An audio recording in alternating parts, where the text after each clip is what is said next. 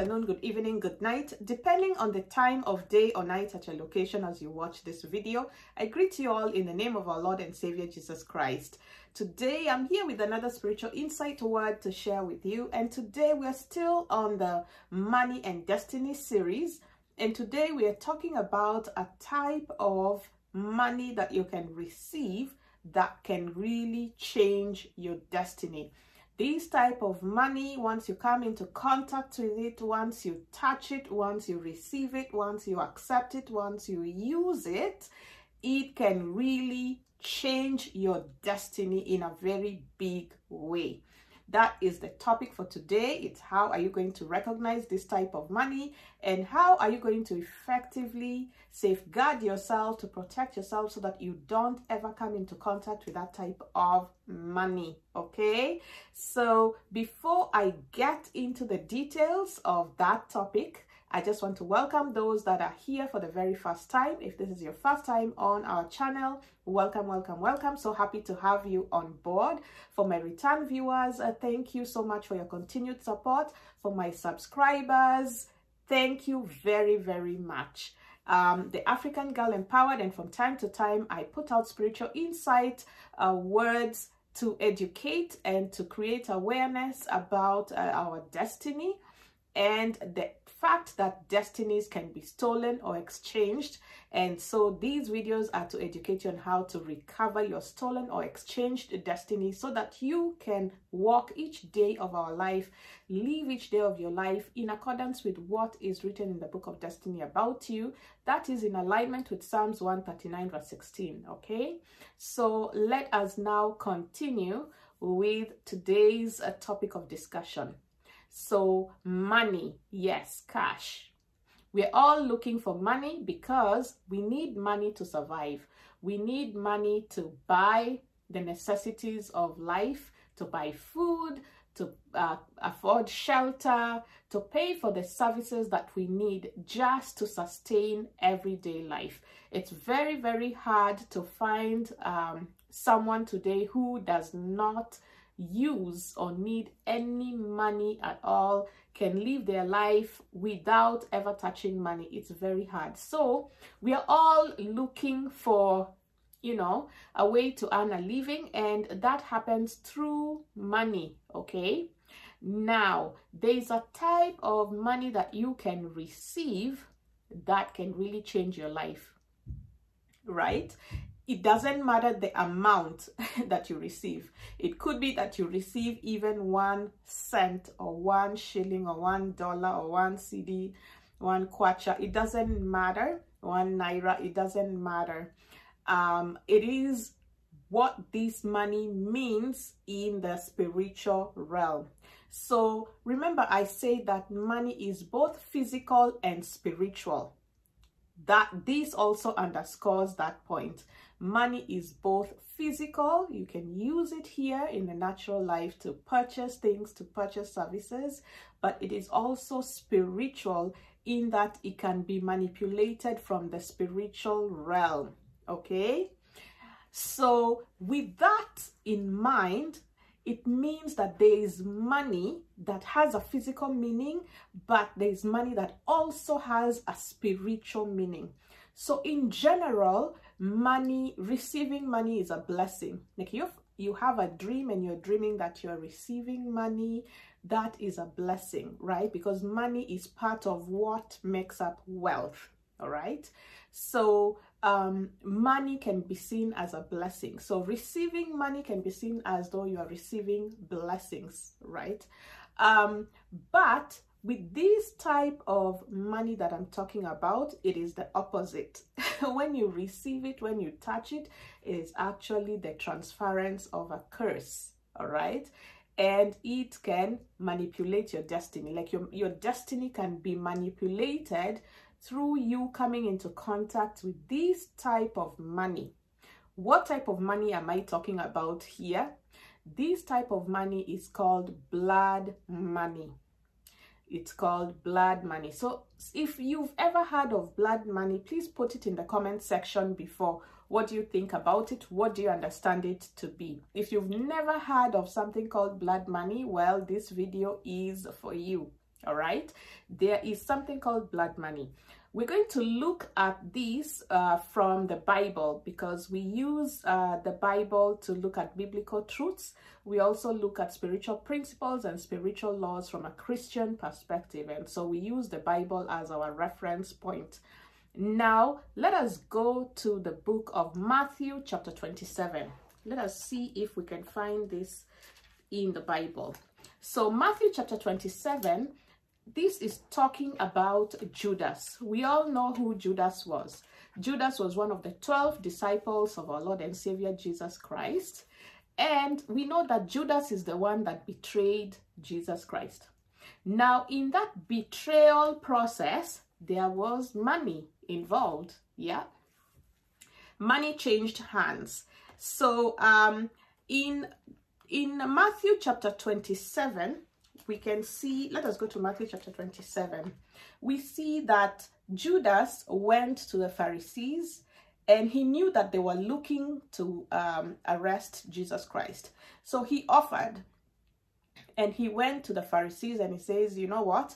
I can find a way for you guys to get a hold of Jesus Christ for a sum of money. We're also told in John chapter 12 verse 6 that Judas loved money. He was a thief, and he was the treasurer for the money that they were receiving in Jesus' ministry, right? So Judas was in charge of the money bag. He was the treasurer, but he used to steal from that treasury, and he used to take the money and use for his own things.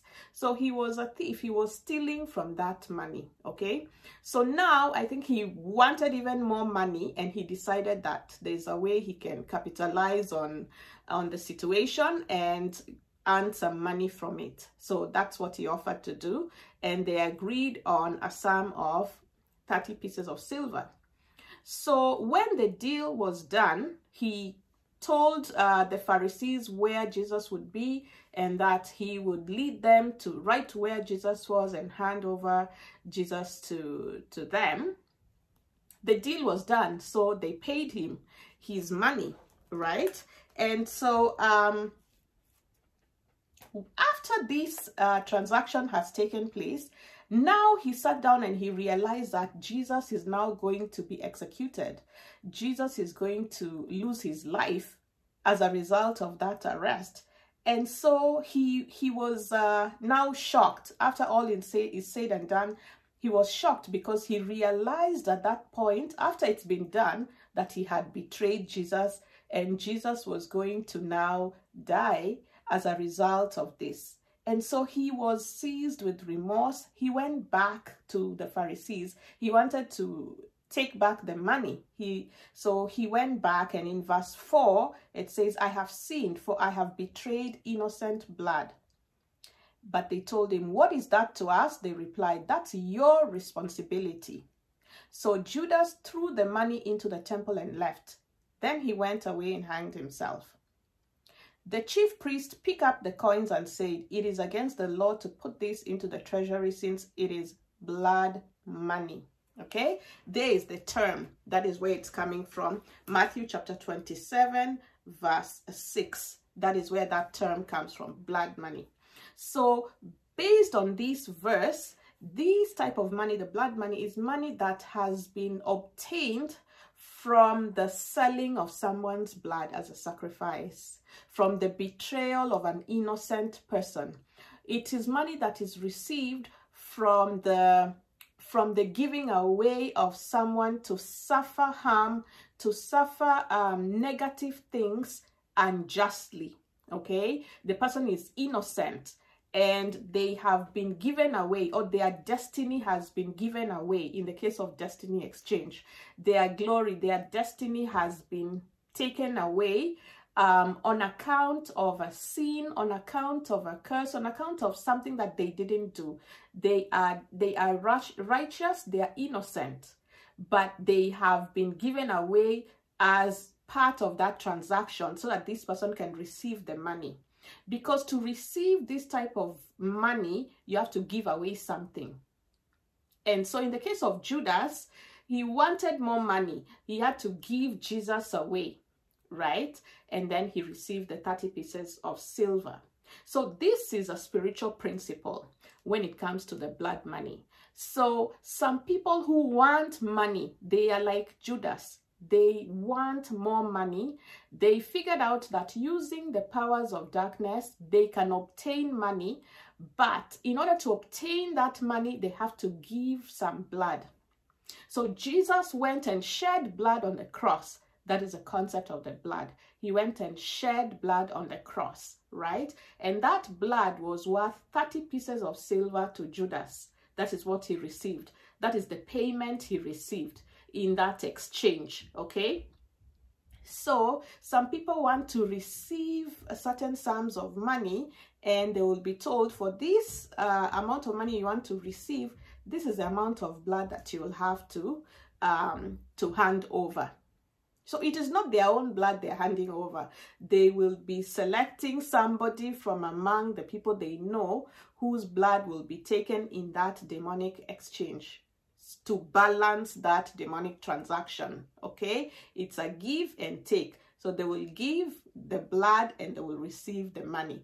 Now that money they receive is what is called blood money, according to Matthew chapter 27, verse 6, okay? That is where it's coming from. So if you hear that term, it is there in the Bible. That is where it's coming from. It's a spiritual principle that is being applied even in the kingdom of darkness. All right. So now when Judas received this money, when he realized that this has gone too far, Jesus is going to be executed and Jesus is going to be crucified and Jesus will die as a result of this, he felt guilty. He felt remorseful. He tried to go and reverse things. So he went, this is what we're seeing in Matthew 27. He tried to go and change things. He was like, no, I didn't think that you guys would take it this far. I thought you just wanted to arrest him, put him in jail for a few months and then release him. I didn't realize that you wanted to actually end his life. You guys did not tell me you want to end his life. This has gone too far. But at that time, the Pharisees got what they wanted. And so they just told him, you know what? Just leave with your money. It's already done. That's your responsibility. If you're feeling guilty or whatever, you want to change your mind, that's your responsibility. These are the exact words they told him. Okay? So Judas, he left. He was now feeling like, oh my God, what have I done? But it was too late to change things. You see, these are the things with the spiritual laws and principles. Sometimes it's very difficult to change things once things are in motion, right? Prevention is always better than cure. So anyway, Judas left and he threw that money with them. He did not keep that money because he realized that it is blood money. He didn't want to have it in his possession anymore. So what happened?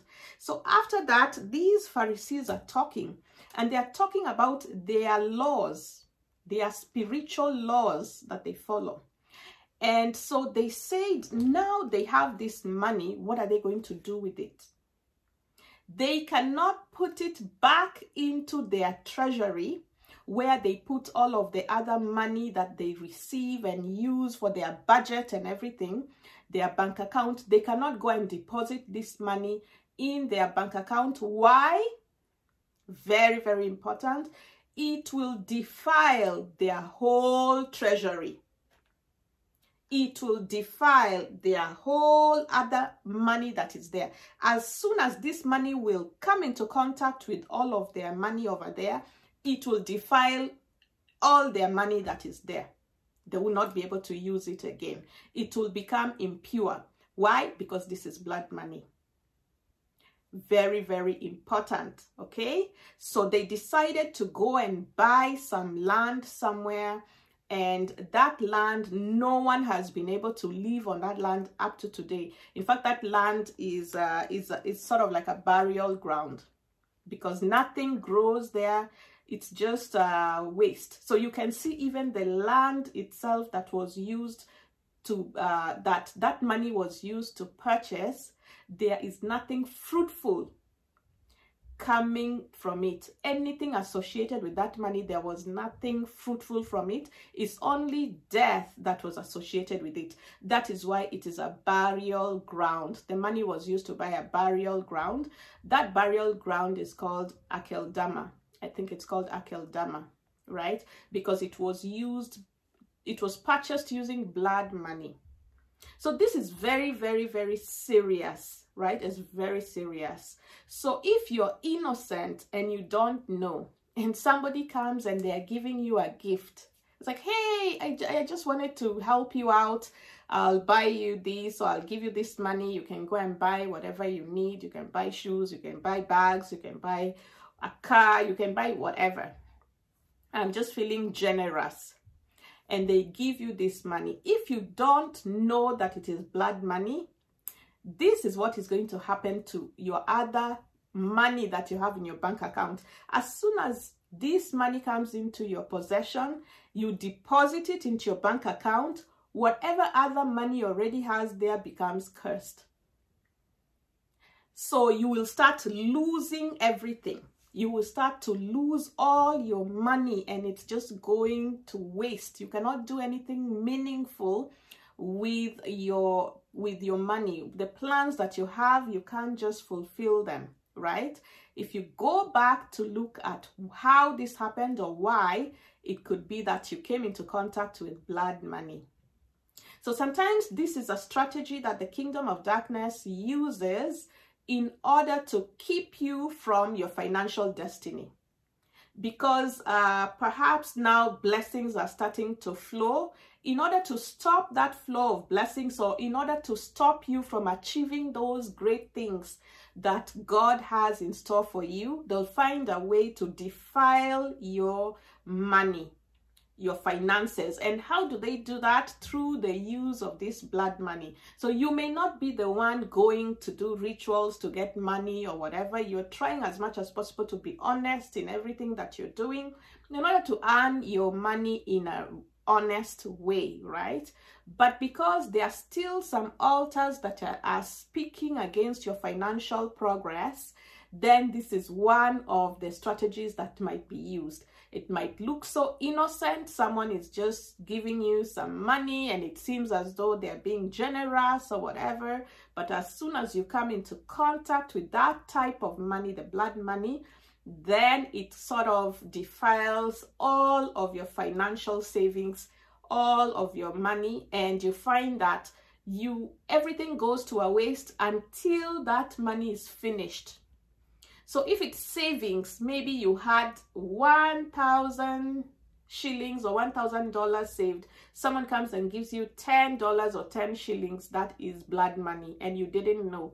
As soon as you receive this money, that 1,000 shilling savings or that $1,000 savings, it just starts being depleted so fast. You had planned to go and buy a new fridge with it. You plan to go and, repair something in your home with it. You plan to go and do something that is like real progress, tangible progress, and you couldn't do that. You just found that all of a sudden people are calling you that you're owing this, you're owing that, you didn't pay this, you didn't pay that, or whatever, and all the money is gone like that. Or all of a sudden some emergency has taken place and you have to use all of the money, all of it. Not even 1 cent will be left. In fact, you go into the negative, you'll be owing, right? So that is how it looks like if you didn't know this. It's actually there in the Bible. The Pharisees, the teachers of the law themselves were talking about themselves, and they say they cannot put it back into their treasury, since it is blood money. It is against the law. Which law? The spiritual laws. The spiritual laws. So whoever comes into contact with that money, it will defile all of their savings. Okay, so this money can be used as a source of defilement for so many people who are innocent and they don't even know, right? So some people who are like Judas and they have a greed of money, because we are told in John chapter 12 verse 6 that Judas, he had a greed for money. He was a thief, right? And so there are people who have a greed of money. and they go to do money rituals to receive money. And you're thinking, that's their own issue. You're just innocent. You're going about your business in an honest way, right? So whatever they're doing there and the money they are receiving from there, you should be very careful not to touch it in any way. Because if you touch it in any way, your honest, hard works payment will become defiled, even though you never went to that altar to go and do those money rituals, right? So it's very, very important for us to be aware of this. How can you tell that this money is blood money? How can you tell? You have to test the spirit. Before you receive any money from anyone, you have to test the spirit. Go to God in prayer. So teach yourself to always tell somebody to wait, even if they are in a hurry. Like, I'm giving away this money. If you don't take it right now, this is your last chance. You'll never get it again. Especially if there's a sense of urgency attached to that request and you don't even understand why it is so important for you to say yes right this minute. Okay, that's another red flag. If the deal is too good to be true, think twice, pray about it. Okay, it could be a trap, because a lot of times with these type of money rituals, the money that those people receive, they are also told that they have to spend it within a short period of time. Why?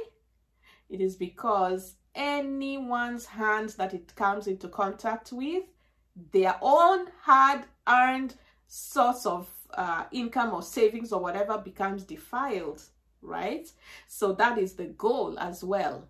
And so these are agents of defilement of other people's savings, right, or finances. So it's not just that person's destiny that is altered, it is all the people's destinies who come into contact with this money, as we've seen in the case of Matthew chapter 27, right? And so before you receive any money from anyone, make sure that you're praying. Make sure that before you receive that money, that you're covering that money with the blood of Jesus, okay? That you are, in your heart, you are covering that money with the blood of Jesus. Very, very important. And once you receive that money, you're taking a part of it and dedicating it to the Lord, so that a part of it ends up on God's altar. All right? And how do you do that?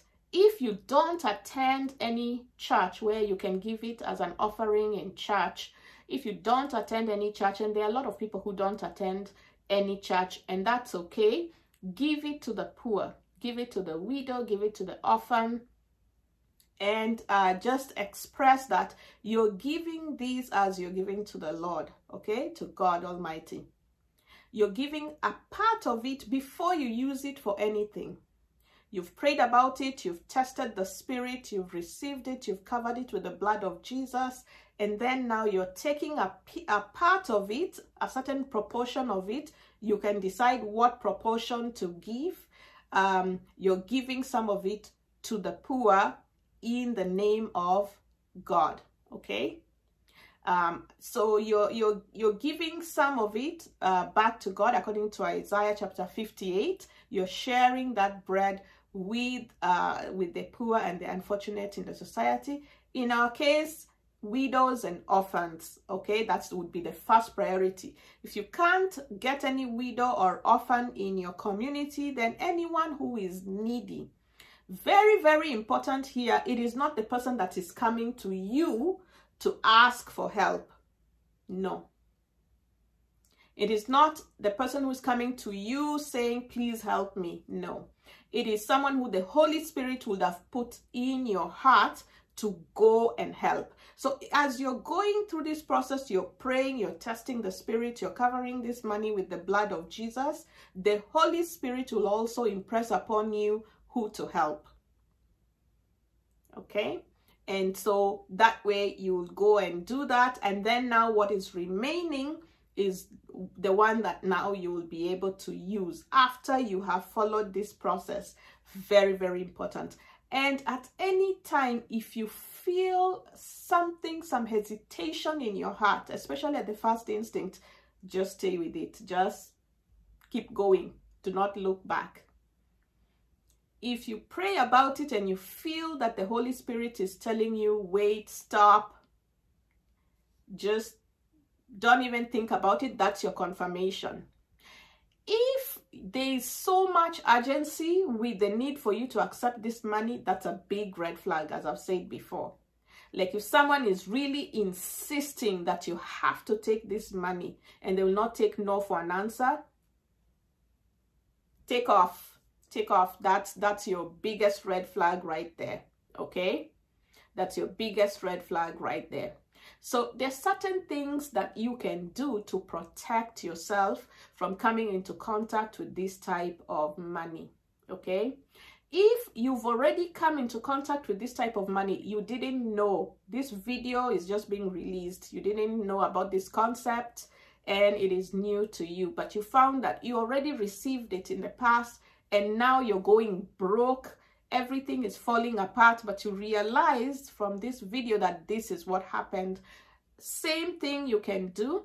You can go on a fast. You can break that agreement that you entered into, dissociate yourself from anything to do with how that money was obtained, and you break that covenant, you bind that spirit, and after that you repent of this sin and any iniquity that is associated with how that money was obtained and whoever's blood was spilled in order for that money to be obtained. You repent for that sin, you confess with your mouth. If you've not received Jesus Christ as your Lord and Savior, you receive Jesus Christ as your Lord and Savior so that now his blood can speak on your behalf, because his blood speaks better things on your behalf than the blood of Abel or the blood of anyone else that was spilled at that altar for that money to be received. And so once you do that, then now you are very careful not to repeat this again, because now you're aware. You resist any attempts for the reinstatement of this type of a covenant, because once it has happened, then they will try again in another way. But now, as you are aware of it, you will be careful not to repeat this again. So you just keep on resisting any attempts for the reinstatement of this covenant. As we are told, resist the devil and he will flee. Okay, so those are the steps that you can take if you realize that you already came into contact with this type of money. You go on a fast, you break that agreement, you cancel that agreement, and then you repent, and then you plead the blood of Jesus to cover you and to speak on your behalf, to pay for all the debt that is owing, right, as a result of this, and to pray for the restoration of your destiny that has been manipulated through this type of money coming into your possession. Okay, so those are the things that you can do. So I hope that this video is useful, it's helping somebody out there today. As usual, if you like this type of content, do not hesitate to like this video. If you know 1 or 2 people who you feel this may be of benefit to, do not hesitate to share this video with them. Lastly, if you have not subscribed, please consider subscribing to formally join our growing family. Thank you so much. As usual, put your thoughts down in the comment section below and any questions that you may have so that we can discuss this topic further. Thank you so much. I look forward to seeing you in my next video. Have a wonderful, wonderful and a blessed day. Bye-bye.